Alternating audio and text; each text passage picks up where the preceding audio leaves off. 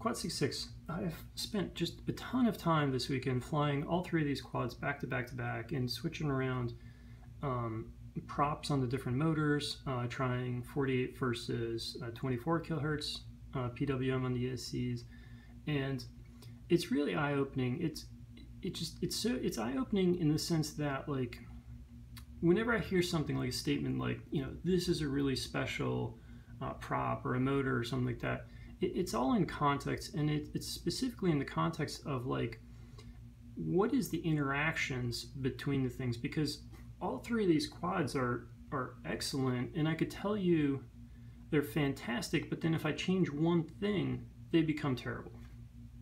So kind of going through that, for example, these are the Hyperlight 1103 motors. These are 12,600 kV, and they're the lightest motors of the batch, and obviously the least wide.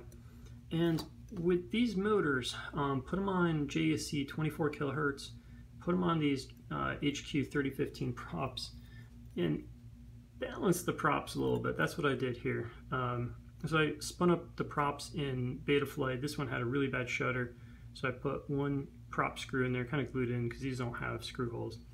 And that took out, it didn't make it smooth by any means, but it took out the big shutter to where it made it flyable.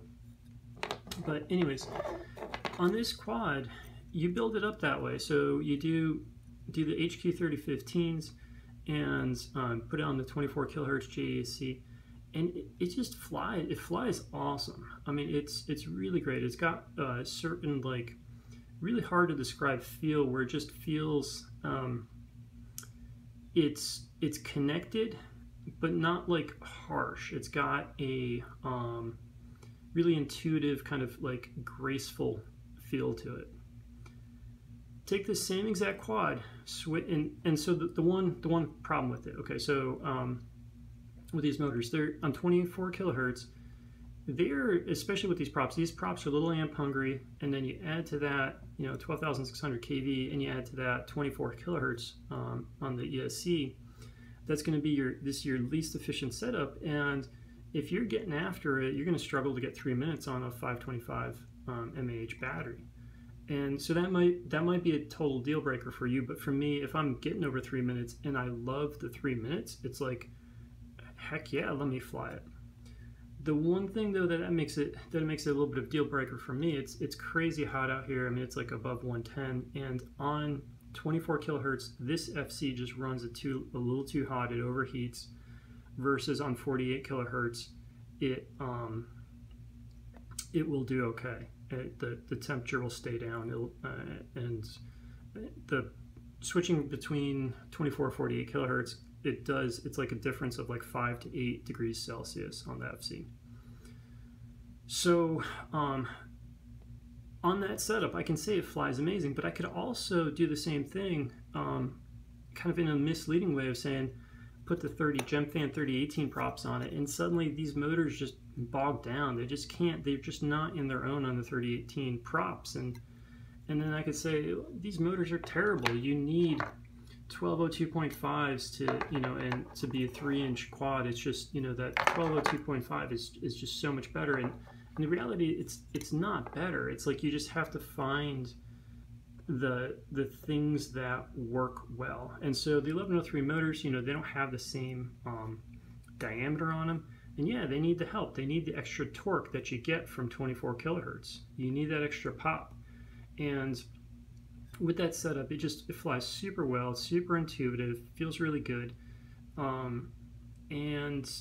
yeah, it's a little bit short on the flight time, and that's just kind of what it is. But if you're going after that feel, you can't quite get that feel out of any of the other setups here.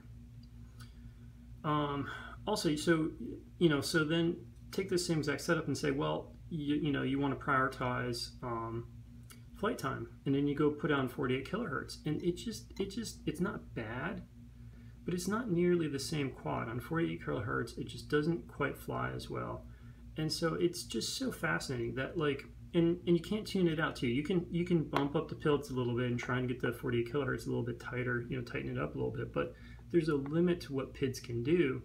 And when you're kind of fighting physics a little bit of using this small diameter motor with a big prop, you just need that ESC torque, and you're just going to have to take the hit on efficiency if you want a good flying quad. I mean, if you're not as picky as I am, and I think a part of the reason that I get so picky is because I fly in a small space and I fly at like over and over and over and over again, and things become really obvious to me when I fly things over and over again of the differences, and so when I have that direct comparisons and flying the same things over and over again, it really brings out the qualities, makes me be able to assess the qualities. But anyway, so yeah, so if I wanted to like hype this build, I could tell you that this, you know, this quad is the best thing since sliced bread, and to kind of make that comparison that way and convince you of it too, I could say, yeah, go ahead, take this quad and put on those GemFan or the HQ 3015 props, and this doesn't fly well on those props.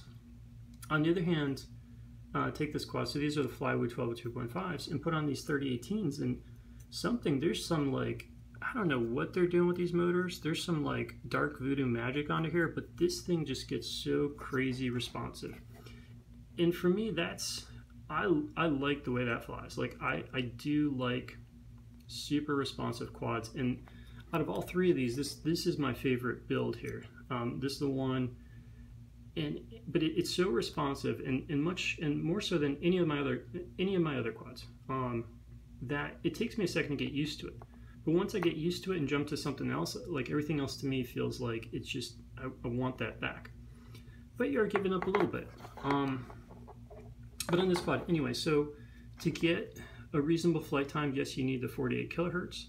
But this thing, even on 48 kilohertz, it does fine with these 3018 props. And it's interesting because with the 3018 props, you know, they've got a little bit more pitch than the 3015s, and it seems like this motor needs a little bit of that load, because when you put the 3015s, it gets anemic, it gets really anemic on the punch out, and the responsiveness, the sort of like how responsive it is to your stick inputs, it's not as good. It's interesting. It's like these motors need that load. They're capable of like giving that little grunt to turn that load, and so when you take them out of their sweet spot and you put them on the 3015 props, the HQ props, you just lose what's good about these motors. And it's super interesting. I don't know. The combinations of how things interact, it's really, really interesting to me. And I don't entirely understand why these two are so different. So on these FPV cycle motors, again, so 1202.5, you know, on paper, it's the same motor, 1202.5, 11,500 kV. And on these motors also, you know, I'm dealing the 3018 props. I haven't flown them much on the 3015 because I tried drilling out the 3015s and they just vibrated like crazy, and I kind of abandoned it. And I should go back, for sake of completeness, I should go back to it and give these a shot on 3015s. But on this quad, it's interesting. The big kind of make or break point for me on this quad is actually the 24 versus 48 kilohertz. So for a while, this quad was kind of sitting on, I kept kind of pulling it out, flying it, and being like, yeah, I mean, it flies nice, but it's just so mellow. It just wasn't for me. And so it was kind of sitting on the bench a little bit. And then I was like, well, let me go back. You know, when I first flew these motors, I tried 48 versus 24 kilohertz. I didn't notice that big of a difference, but you know, my flying has improved, my tuning has improved. So then went back and put this on 24 kilohertz, and it brought this quad off the bench. It is not nearly as responsive as the Flywoo. The FPV cycles, they're still not responsive, but it's good. Like, it improves it. It makes it, for me anyways, it makes it a fun quad to fly again. And I'm really glad I figured that out, because I've got a bunch of these motors and I want to use them up. I don't want to just like let them sit there and, you know, spend a lot of money on these motors.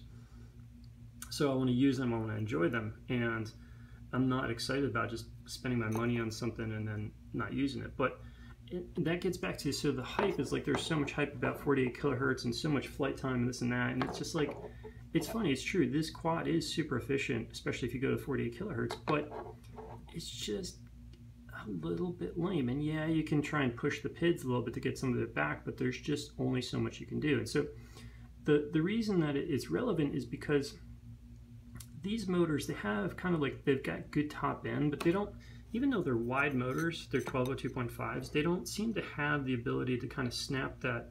They just don't have the responsiveness. They kind of spool up. They control the prop well, but they do it in a slow spooling fashion, especially on 48 kilohertz. And the difference is when you have 24 versus 48 kilohertz on the ESC. So when you have dead time. So whenever your ESC kind of makes a pulse or things like that, there's dead times, and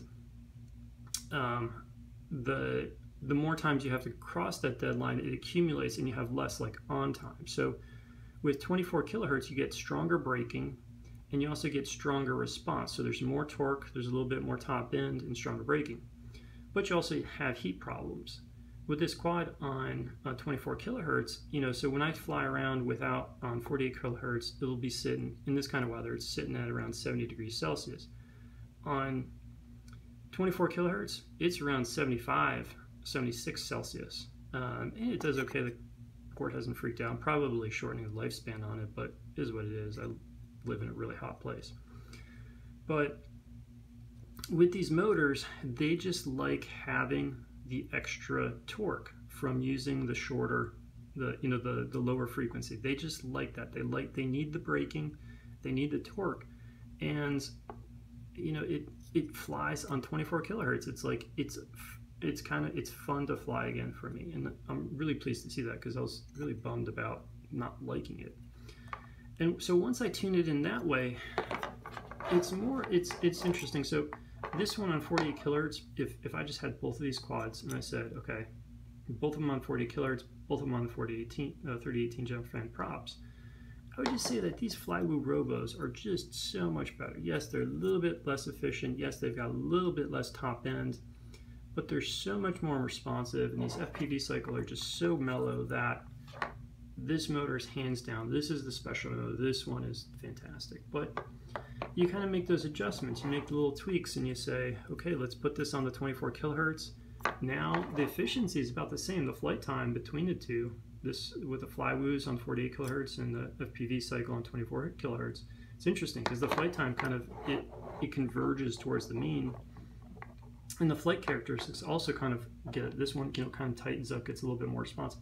It is still not as responsive, but if you're looking for a little bit more top end, then you can recommend a FPV cycle motor. If you're looking for that, just honestly, I don't know how these motors do it, but if you're looking for that responsiveness on the sticks, just like when you put in a input on the stick, it just goes. It's wild. It's mind-boggling. But anyways, you know, it's a decision about preference, and so part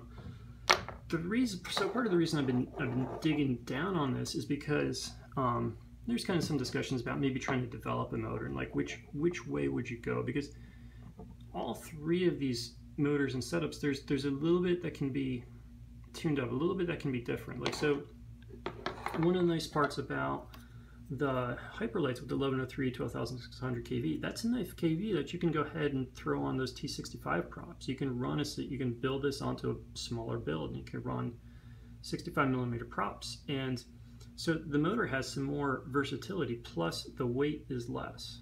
It just simply weighs less, and so that's going to be less harsh on your equipment. So you're less likely to break frames, you're less likely to break cameras and whatever with crashes, because you're just carrying less weight.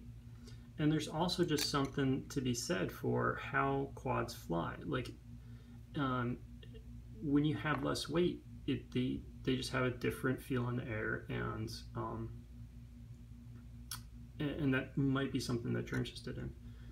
But anyways, so then it kind of goes into this interesting question of like, how do you even figure out like how to do this? And I kind of see what's sort of interesting is I think if, you know, when Rugi was kind of developing these FPV cycle motors, I suspect that if he had a different prop available, I suspect if he had 3015s and if they were balanced, I suspect that this motor wouldn't be this motor. Like, I don't, like, I think you'd go in a slightly different direction, because the interaction between things is what makes such a big difference. And also, like, I think if 48 kilohertz, and I think, and I'm making assumptions here, but I think 48 kilohertz came out after these motors were sort of like kind of fed through and developed and stuff.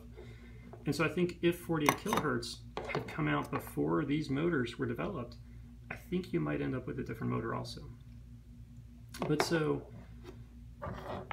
in the micro world, definitely on 65 millimeter props and smaller, I think 48 kilohertz has sort of become the gold standard, interestingly enough. But the 3-inch, it's sort of that weird tweener size. Like, you know, once you go up to 5-inch quads, 24 kilohertz, that's really your gold standard. Maybe you kind of, you know, some quads like different kilohertz and they just do. But in general, with the bigger quads, you just kind of want 24 kilohertz. The benefit of 48 diminishes, goes away. So it's kind of interesting. Like, if you're trying to think about, you know, developing a motor, it depends. Like, it's so, you got to have kind of mapped out what you want the whole package to look like. You know, do you want to go, so these GemFan props, these are the most consistently reliable in terms of the balance, you know, but the pitch is a little bit high. And so if you develop a motor that's going to be able to turn these 3018 props, that motor is probably just going to be inefficient enough. That motor is probably going to be no good to spin like the T65 props. It's probably not going to be able to spin at high enough. You know, it's not going to have enough kV to do the smaller props. And if you go, like, you know, full bore of just wanting to really control this 3018, you know, with these like flywheel robos, you're kind of locked in. You can't even go, you know, you're not even going to do well on these 3015 props, which is just, it's kind of interesting. So I do think I really like the idea of the slightly higher, taller stator. I think it gives you more wiggle room. So 2.5, or and these might not even be a full 2.5. It might be, maybe they are. Anyways, but definitely on a 2 millimeter tall stator, you lose that dynamic range. So the taller your stator, the bigger your power band is, and so you have more wiggle room to be able to go and fly on different props and still stay in your power band. And so with kind of adjusting things, you know, if you wanted to fly both on 65 millimeter props and 3-inch props, especially since you have these 3015s, then 1103 I think is going to be the way to go. But and hopefully these, I heard a rumor that these are a little bit better balanced now. But if you're just annoyed, if you don't want to deal with the issues of trying to balance out props or dealing with poorly balanced props, which there's a lot of reason not to deal with it. I mean, you're hurting yourself mechanically. You know, what goes into the PID loop and what you need to filter. Like, when you have vibrations going in, it's a bad thing. It messes you up. But if you want that range, then I think the 1103 is the way to go, and you can probably build it up a little bit lighter. But you're probably going to have a hard time going to, you know, the full 3018, that bumping up the pitch to the 3018. And so it's interesting. So, you know, clearly here, not a lot of conclusions. I don't think any good video ever has conclusions, but I think some nice tips here. Anyway, so my tips, take home, holy cow, 20 minutes. Take home messages on this one is, all 3 of these motors, you can get them to fly excellent. Both of these props, you can get them to fly excellent, but you need to pair things up. And so the pairs, the combinations I really like on the FPV cycle, 1202.5s, I really like the GemFan 3018 prop, and I like this with 24 kilohertz ESC PWM. I think that 24 kilohertz gives these just much better control of the prop. You need the braking, you need the torque, and that turns this into something that I want to fly again, which makes me happy. It's good. Flywoo Robos. Honestly, I should fly these more on 24. I haven't done that for a while, but you just don't. Maybe it would help a little bit on the top end, but in terms of responsiveness, you just don't need it. I mean, this thing is so crazy responsive. So, but these motors, there's not enough speed there to turn the shallower prop. The 3015, it falls apart on you. And the way I recommend these Flywoo Robos is 3018 props and 48 kilohertz on the ESCs, 48 kilohertz PWM, and it is my favorite combination. And then if you want to go super light, if you want to go with the hyperlight, you know, hopefully they come back in stock someday. Supposedly they will. Hyperlight 1103s, 12,600 kV. On a 3-inch prop, so if you're spinning a T65, I think yes, go ahead and do the 48 kilohertz to get that efficiency popped up a little bit for you. But to spin a 3-inch props, you got to go down to 3015. You got to deal with the balance issues. You got to try and do these little funny things like putting a screw, just one, to balance out, to take out the big shutter, and you got to do that.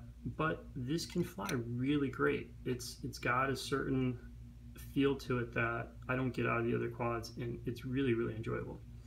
But on 24 kilohertz, which is how I recommend to fly this, the efficiency is pretty low. You're going to be, you know, if you're overly aggressive, you're going to be struggling to get 3 minutes. And it's also, if you're flying really hot temperatures, it's going to push the temperature in your ESCs, in your FC. And then, I don't think did I do this? FPs, I think, holy cow, I'm probably losing my mind here. But in case I didn't, FPV cycle, 3018 props, and 24 kilohertz. All right, until next time, cheers.